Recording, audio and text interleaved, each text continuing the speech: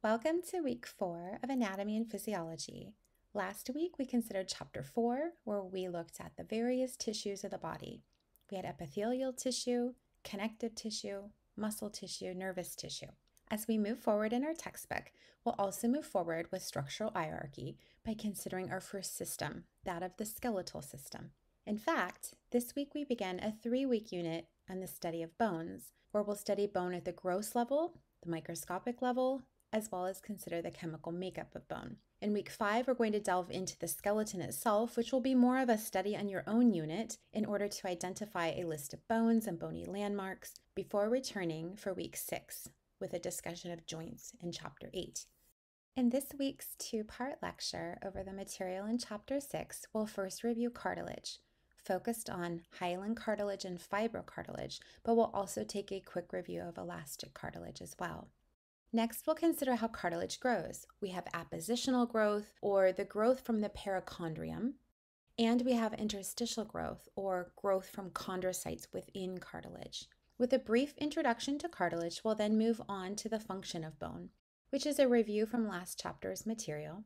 And from there, we'll see a 4-part bone classification system based on the shape of a bone, and then we'll begin looking at gross anatomy of bone. We tend to focus most on long bones, those bones making up our appendages, more so than our other classifications. Once we have a firm grasp on gross anatomy, we'll move to microscopic anatomy of bone, a review from last chapter as well, and then consider the chemical makeup of bone, what contributes to the organic and inorganic substances of bone. We'll then return to our second lecture of the week, where we'll consider the ossification processes of bone, that is, how bone forms in the fetus depending on the particular bone in question. We have endochondral ossification and we have intramembranous ossification. Finally, we consider postnatal bone growth from a perspective prenatally up through adolescence, as well as adolescence to old age. You may recall from last week's lecture, we talked about cartilage, one of the connective tissues found in our body. The other connective tissues we discussed were blood, bone, and connective tissue proper. Recall further that connective tissue is made up of 3 components. We had cells, unique to the tissue being discussed. In this case, when we talk about cartilage, we have chondrocytes as the mature cells responsible for the maintenance of cartilage. We have fibers as our second component. In the case of cartilage, it's made up predominantly of elastic fibers and collagen fibers. And then we have ground substance, the gel-like substance which fills the spaces between cells and fibers. A catchy little phrase, which I certainly didn't come up with myself, to help you remember these 3 components is cells, gels, and fibers, with gels being the ground substance. The ground substance, remember, is hydrated, making cartilage very compressible. Further, it doesn't have nervous tissue. It contains only minimal blood vessels. Thus, cartilage relies on nearby tissue for the exchange of nutrients and wastes, as well as gases. In terms of the nearby tissue, we see cartilage covered by a layer of dense, irregular connective tissue that we call perichondrium. And we're going to see perichondrium here, and this is going to be an image representing dense, irregular connective tissue. Again, remember, chondro and chondrium refer to cartilage. And if you keep this in mind, this is going to help you differentiate between this and some other materials we're going to see with bone coming up. As a covering, perichondrium provides resistance from expansion while cartilage is being compressed, and the perichondrium itself is vascular, thus providing cartilage the ability to obtain nutrients and gases and rid itself of wastes. In these images here at the right, we have a cross-section here of the trachea at the top, where we're going to see pseudostratified ciliated epithelial tissue here facing the lumen of the trachea. We're going to see then connective tissue a bit deeper, hyaline cartilage here, for which we're going to see these little dots are chondrocytes found in lacunae. And finally, this is our perichondrium. And again, it's made up of dense irregular connective tissue. In our bottom image here, in contrast, this is an example of dense irregular connective tissue by which the perichondrium is composed.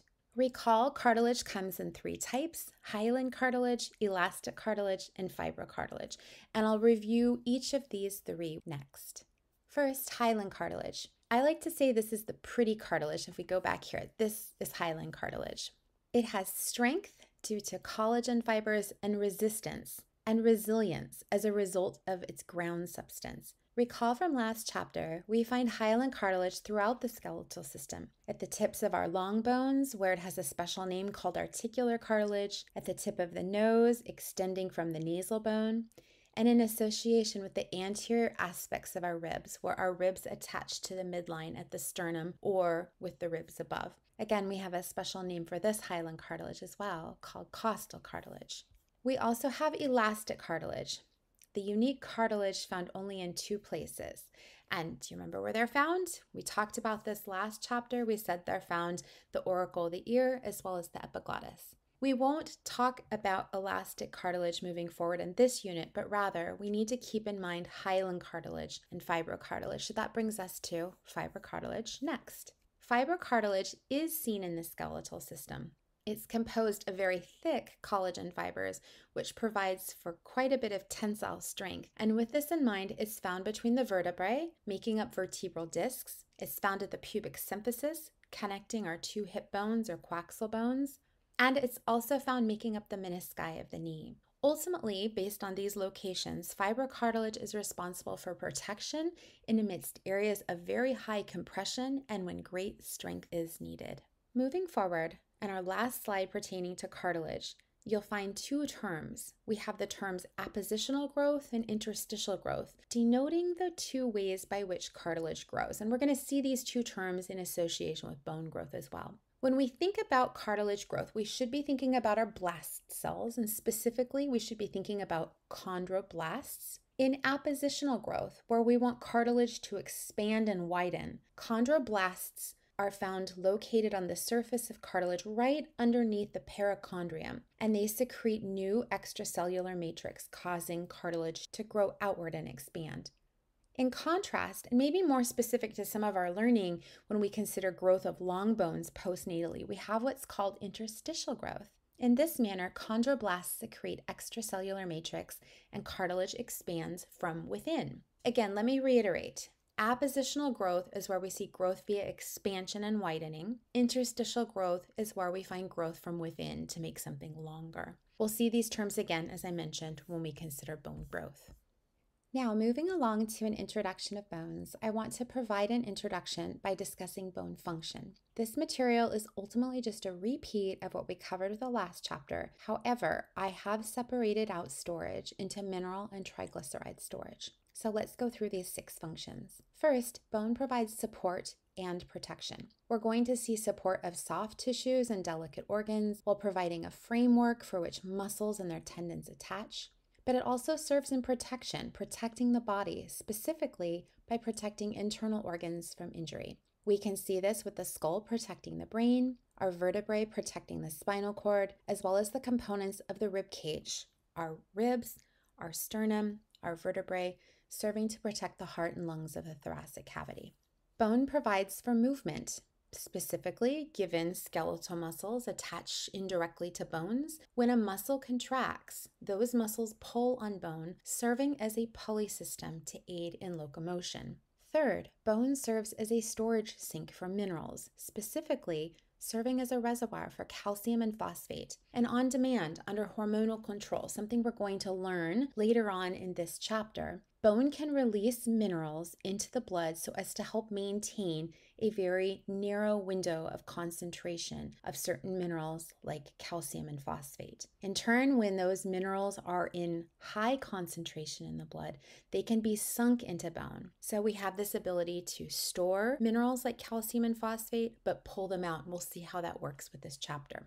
Bone also serves as a storage sink for triglycerides, where triglycerides can be stored in the adipose cells of yellow marrow cavities of long bones. Fifth, bone serves as the site of blood cell formation, a term we refer to as hematopoiesis, specifically the red bone marrow of some of our flat bones and the ends of long bones help with hematopoiesis. In this manner, the red marrow of our bones provide for the production of our red blood cells or our erythrocytes, our white blood cells, sometimes referred to as leukocytes, and our platelets. Lastly, bone serves as a site of hormone production. Specifically, osteoblasts in the bone produce a hormone called osteocalcin, which helps regulate glucose in the body, amongst other activities. When we talk about bones, we can talk about the skeleton based on a division of the skeletal system into two functional units, and our textbook does this with our next chapter. We look at the axial skeleton and the appendicular skeleton. When we consider the axial skeleton, seen here in blue, the axial skeleton consists of about 80 bones that make up the cranium, the neck, and the trunk, including the sternum and the rib cage. And the axial skeleton is going to function to protect, to support, and carry other body parts. And we're going to look at all of these bones in our next chapter. In contrast, we also have the appendicular skeleton, which we see here with those bones found in the salmon color. The appendicular skeleton is comprised of about 126 bones of the limb, making up the pectoral and pelvic girdles and those appendages. The appendicular skeleton's main function is to provide for locomotion as well as help us manipulate our environment. Now, in contrast to dividing the skeleton into two functional parts, we can also take bones and categorize them based on their shape, where we may refer to them as long bones, short bones, flat bones, and irregular bones. First of all, our long bones. Our long bones are tubular bones, such as the humerus, the arm, the femur, or the leg. Ultimately, they are any bone in the body that's longer than it is wide. Long bones make up our limbs, including the humerus, the radius, the ulna, our metacarpals, and our phalanges of our upper limbs, and the femur, the tibia and the fibula, the metatarsals, and the phalanges of our lower limbs. Now, I have taken out of those lists our carpals and our tarsals, which are our wrist and ankle bones, and we'll see that they have a different definition. Moving on to the short bones. Now, we are going to cover our carpals and tarsals.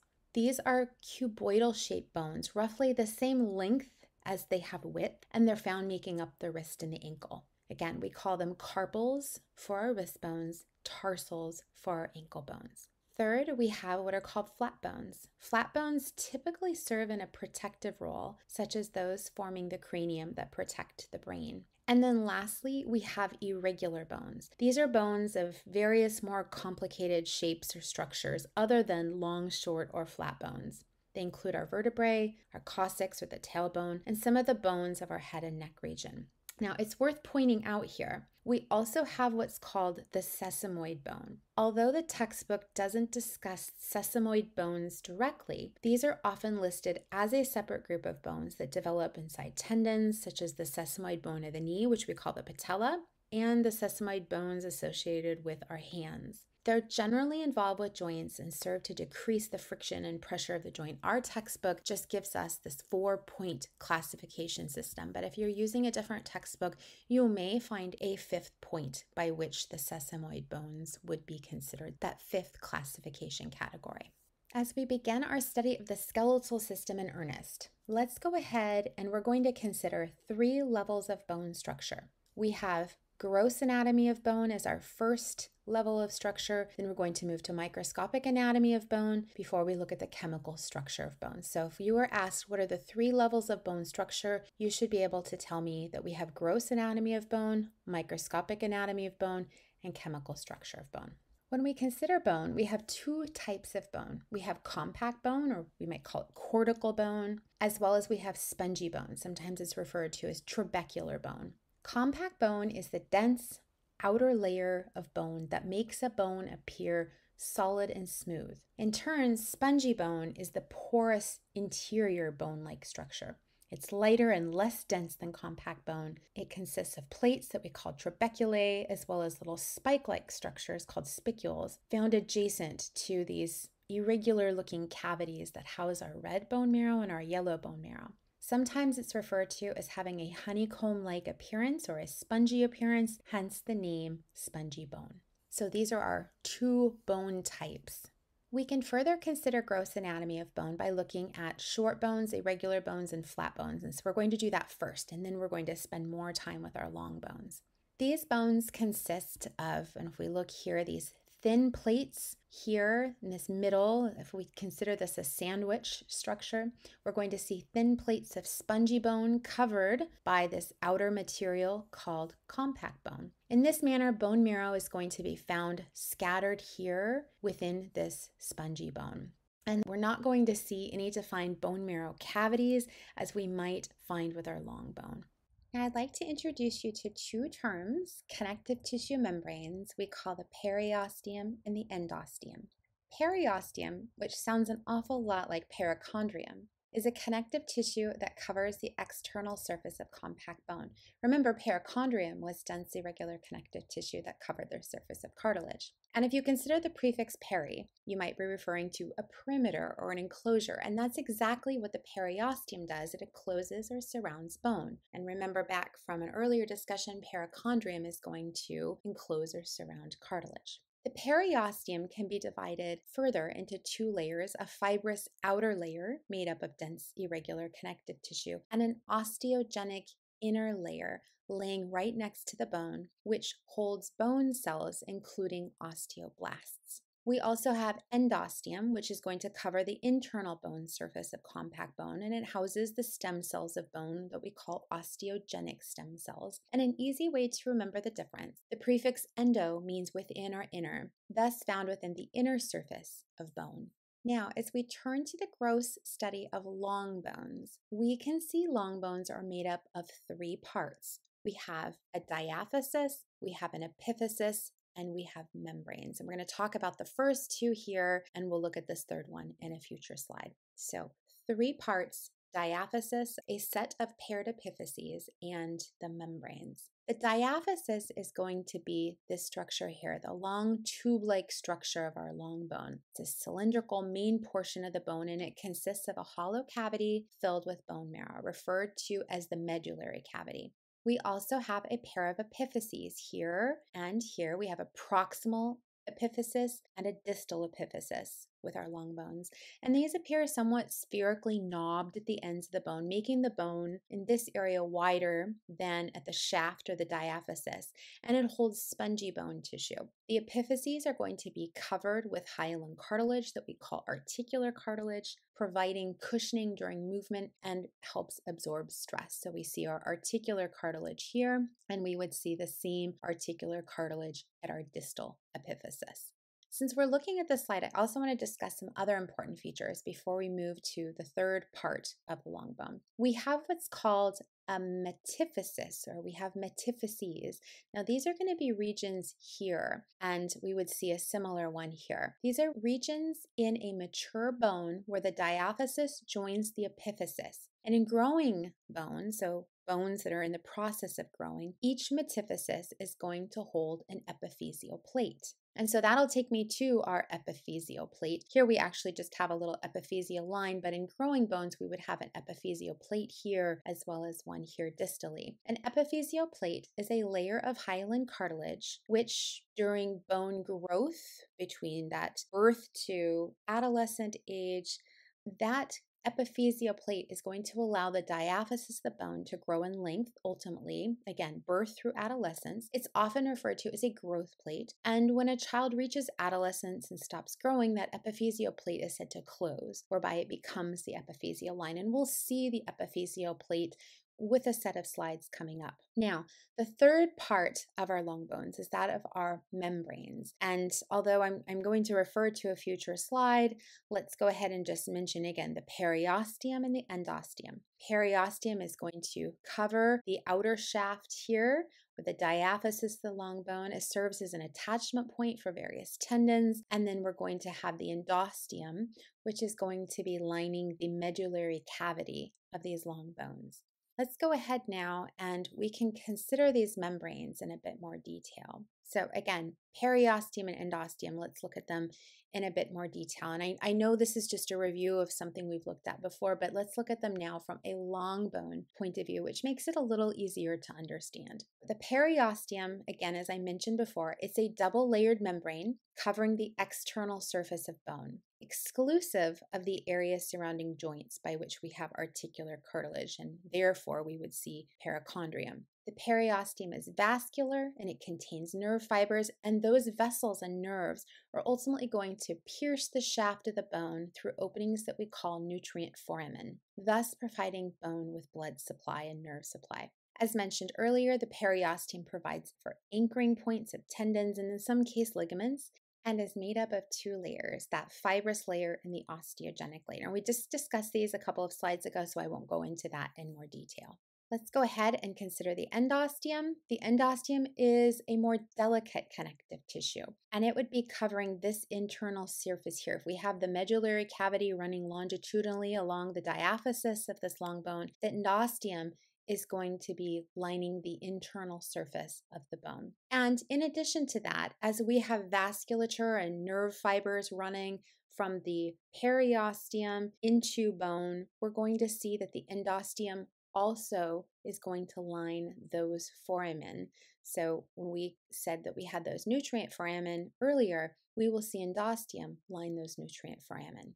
Moving inward, we're going to now consider the hematopoietic tissue of our long bones, the tissue responsible for producing blood cells, including red blood cells, white blood cells, and the megakaryocytes, which go on to make platelets. I'm not sure about your education, but somehow I grew up thinking that red bone marrow filled our long bones. And it wasn't until I was in college that I was taught about the location of our hematopoietic stem cells in terms of that tissue. In adults, we generally don't find red bone marrow in the medullary cavities of our long bones, but rather we find yellow marrow there. Instead, red bone marrow is found within the cavities of spongy bone of our flat and irregular bones, as well as just the heads of our given long bones. Now, when we talk about hematopoiesis generally, that is the production of blood cells, but there are three types of activities or events that actually take place. We can produce red blood cells. That process we call erythropoiesis, because red blood cells are more technically called erythrocytes. We have the production of white blood cells called leukopoiesis. Again, that term is used because our white blood cells are more scientifically named leukocytes. And then finally, we have thrombopoiesis, or the production of the megakaryocytes, which lend to platelets. And that term is referred based on the term thrombocytes, which are what platelets are more scientifically called. We move from cavities and tissues in our study of gross anatomy to consider bone markings. The surface features of bones vary considerably, and they're going to depend on the function of a surface and the location of the bone in the body. And so with this in mind, we talk about bone markings and landmarks using three general terms. We're going to see projections, we're going to see surfaces that help form joints, as well as we're going to see openings and depressions.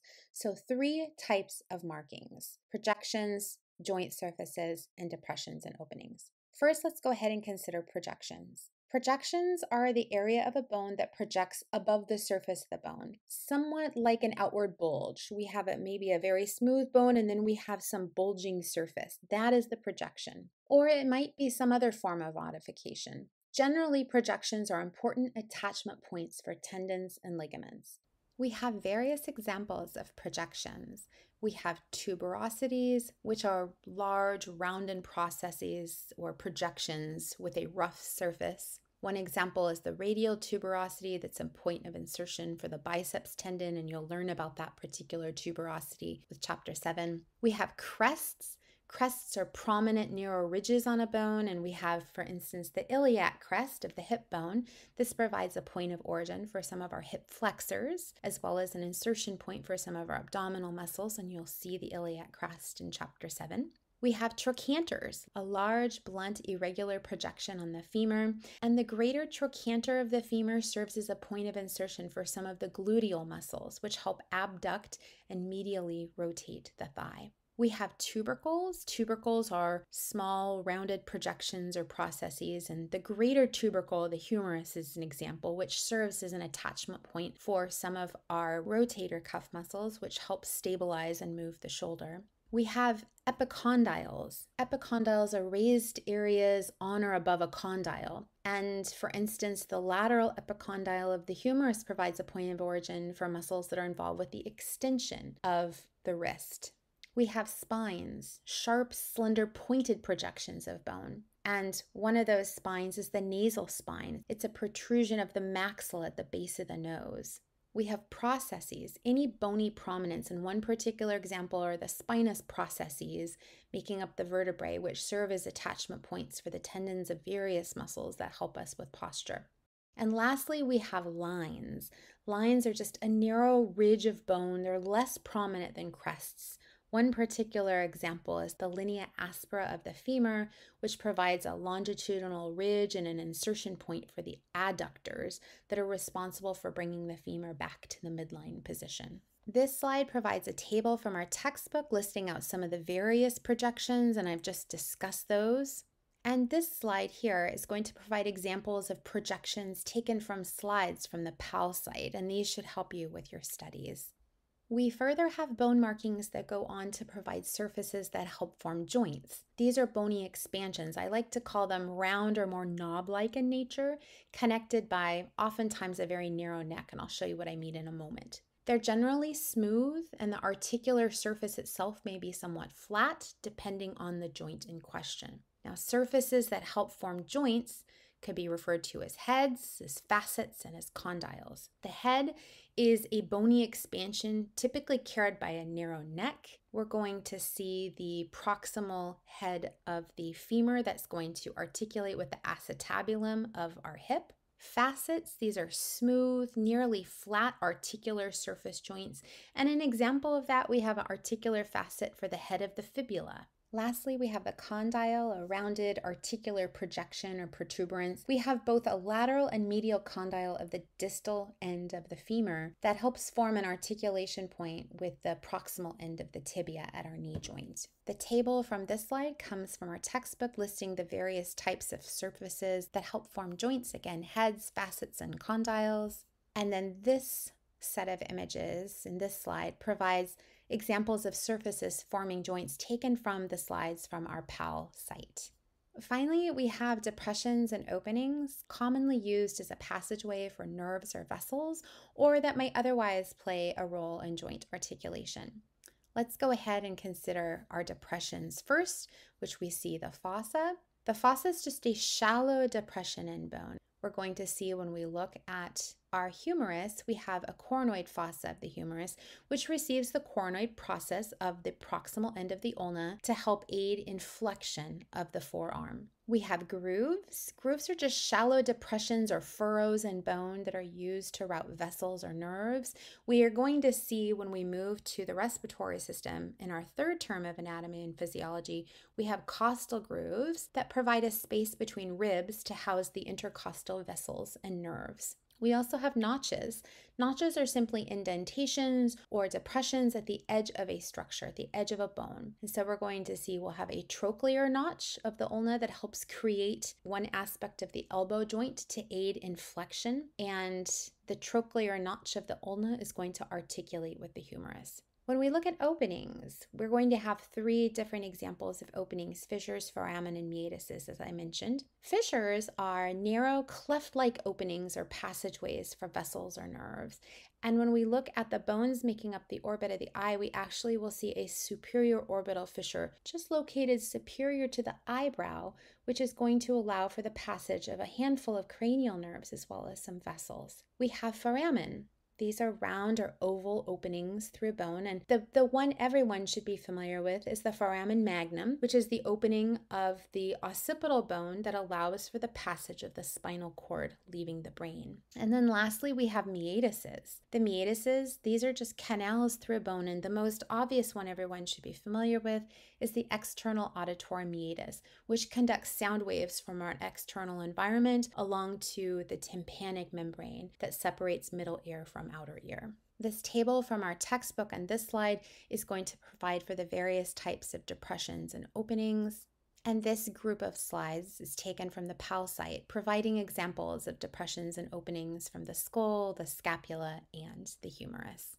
We move now from gross anatomy to microscopic anatomy, so the second of the three levels of bone structure. In our discussion from last chapter, where we talked about bones and our study of tissue types, you may recall we talked about three major cell types present in bone tissue: osteoblasts, osteoclasts, and osteocytes. As we review the microscopic anatomy of bone now, I'm going to add to that list of bone cells we find. However, those first three that we talked about are the most significant for you to remember. In terms of stem cells, we have what's called the osteogenic cell, osteogenic stem cell. Maybe it's referred to as osteoprogenitor cells, depending on the textbook you're using. These are undifferentiated pluripotent stem cells that are derived from the mesenchyme. Remember, mesenchyme was part of the mesoderm and the tissue by which our connective tissue formed. As stem cells, these cells are capable of creating our bone-forming osteoblasts as well as our bone-destroying osteoclasts. So osteogenic cells go on to produce osteoblasts and osteoclasts. We also have osteoblasts, and remember, their main function is to synthesize, secrete, deposit organic components of the new bone matrix. And we've been calling this bone matrix extracellular matrix. But generally, extracellular matrix for bone is specifically called osteoid. So you might come across that term. Further, we have osteocytes, the mature cells found in bone that we've discussed. And remember, osteocytes are trapped in their surrounding bone matrix, lying within cavities called lacunae. They communicate with other osteocytes via canaliculi. They're responsible for monitoring and maintaining bone, as well as acting as sensors to detect stress or strain. They communicate with osteoblasts, as well as osteoclasts, to build up or break down bone, depending on the mineral needs of the body. Now, this is a new one. We have what are called bone lining cells found on the bone surfaces that help maintain bone matrix. Because we have two bone surfaces, an internal and an external surface, of course, we're going to have two groups of bone lining cells called periosteal cells and endosteal cells. Remember, peri means outside or surrounding, endo means inside. Periosteal cells are found lining the external bone surface just deep to the periosteum. So we would have the periosteum wrapping around bone, and then right underneath that, we would have these bone lining cells, the periosteal cells. Our endosteal cells will be found interior within this medullary cavity, just deep to the endosteum. Lastly, we have our osteoclasts. Remember, these were large and they're multinucleated cells whose main function it is to resorb and remodel bone. In layman's terms, they use acids and enzymes to break down bone when we need to divert minerals, specifically calcium, elsewhere in the body. In addition to the various cells found in bone, we have some other important microscopic features to consider, which we reviewed in our last chapter, but let's go ahead and review them again, as you can expect to see these come up both for the lecture exam material as well as lab exam material. First, we have what's called the osteon. The osteon is a long cylinder. These are long cylinders of calcified bone that run parallel to the long axis of a diaphysis. You'll remember they appeared as several concentric rings of bone, which we called concentric laminae, laid down by osteoblasts surrounding a hollow middle cavity called the central or the Haversian canal. We said the osteon is the structural unit of compact bone. And so here, this would be one osteon. We see these concentric rings, and most often there are many, many, many layers of concentric rings that look like rings of a tree. In this next slide, we see the center of the osteon, a longitudinal channel we call the central canal, sometimes called the Haversian canal.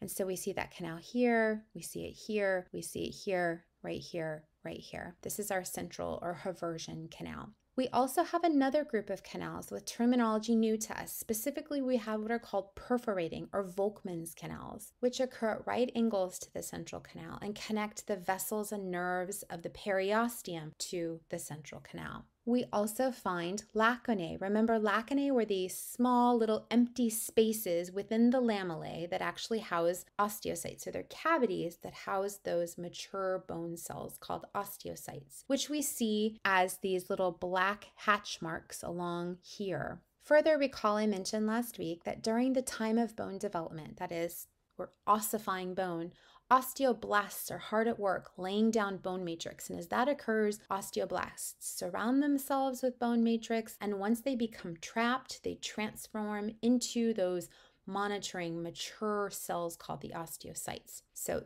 those cells, the osteocytes, then spend the rest of their lives in these little pockets that we call lacunae. Lacunae are connected by canaliculi, allowing for the osteocytes to obtain nutrients, to rid themselves of wastes, to exchange gases. Further, canaliculi allow osteocytes to communicate with one another. As it pertains to lamellae, recall osteons are made up of a series of concentric circles, which we were to see here, a variety of concentric circles, or we see here. Now, those concentric circles are arranged like rings of a tree around haversian canals that run longitudinally, with collagen fibers and bone salt crystals packed in between. But there are two additional types of lamellae we should include in our discussion now. So these are some new terms. We have interstitial lamellae and we have circumferential lamellae.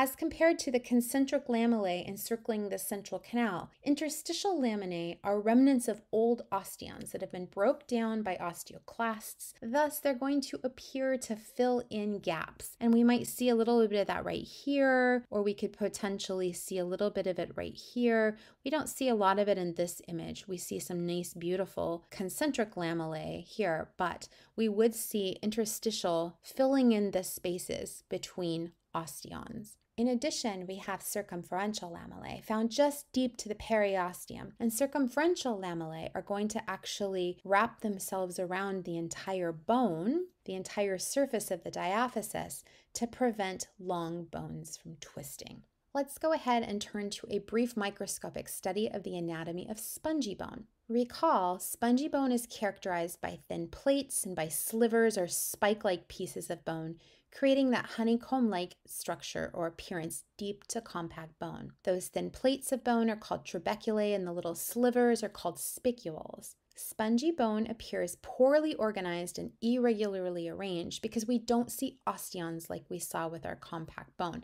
However, the spongy bone is found precisely oriented along lines of stress, so bone stressors, helping bone transfer force without breaking.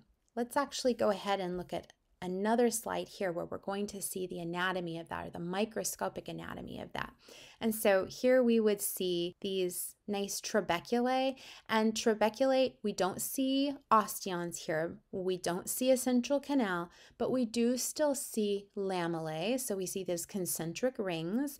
We don't have a central canal, but we do see concentric rings, and we are going to find still lacunae that are going to be filled with osteocytes. Moving away from the microscopic view of bone structure, let's just go ahead and very briefly consider the third level of bone structure, and that is chemical composition. Bone is made up of both organic and inorganic substances. Organically, bone consists of living cells, as well as the osteoid and the collagen fibers secreted by osteoblasts. Organic structure helps resist tension in bone. We also have inorganic substances. Inorganically, bone is composed of mineral salts, calcium and phosphate, which has a special name that we call hydroxyapatite, and that's going to pack tightly surrounding collagen. But there are some other minerals involved: fluoride, sodium, potassium, and magnesium, amongst others. The inorganic structure, in contrast to organic structure that help resist tension in bone, inorganic structure helps create a hard, durable structure to resist compression. And that's that. The conclusion of our first lecture that covers Chapter 6. With our next lecture, we'll consider the ossification process of bone. Specifically, we're going to look at the two mechanisms of bone formation we call endochondral ossification and intramembranous ossification. And then we'll consider how mature bone continues to grow and remodel as a result of hormones and mechanical stressors as we age. If you have any questions, please don't hesitate to reach out to me during office hours. And as always, make it a great day.